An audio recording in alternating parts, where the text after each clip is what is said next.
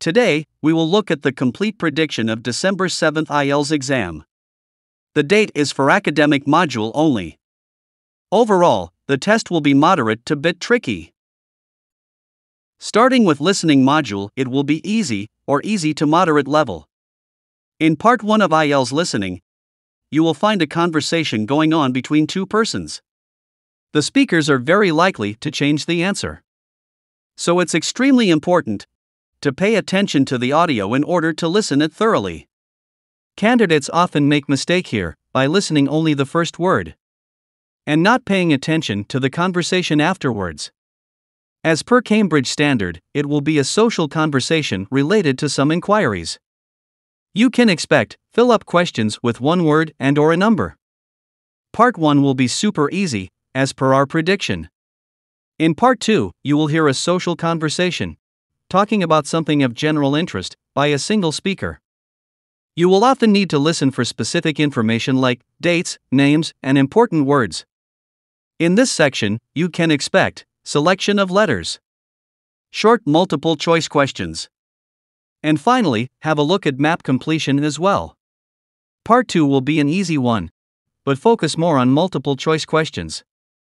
About Part 3, it will be an academic relevant conversation between 3 or more speakers. Focus on large multiple choice questions and match the information as well. Part 3 will be moderate level for an average student. So focus more on this section. Coming to the last part, it will be standard as per Cambridge listening tests. You can expect an academic content talking by a single speaker. And the questions will be fill up with one word only. Before your real exam, you must solve Cambridge listening tests 14, 15, 16, and 17. These tests are enough for your listening practice. This is all about listening module. Now we will move on to the reading section. You will have just 1 hour to complete 40 questions. So you must use your time wisely. About passage 1, you can expect sentence completion in different formats, like note completion, table completion, or else summary completion. Then you can expect 5 to 7 true-false not given questions. Passage 1 will be generally easy. About passage 2, focus on match the information questions, like list of headings and which paragraph contains the statement. Then you can expect one set of fill-up questions also. This passage will be bit moderate. Always remember that timing is the only key. So read all the instructions carefully and start doing with the simple question types. Moving to Part 3, it will be bit tricky. Focus on true-false not given, summary completion fill-up questions, then list of scientists' name matching with the given statement. And finally, multiple choice questions.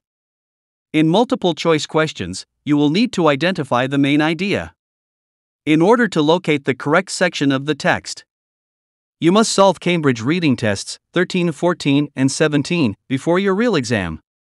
About writing task 1, this time you need to focus on table chart, map, bar chart, and pie chart. If you want to purchase Band 7 Plus map template, you can contact us. About task 2, focus on two-part type essay, which means essay having 2 questions. And you have to answer each question in separate paragraphs.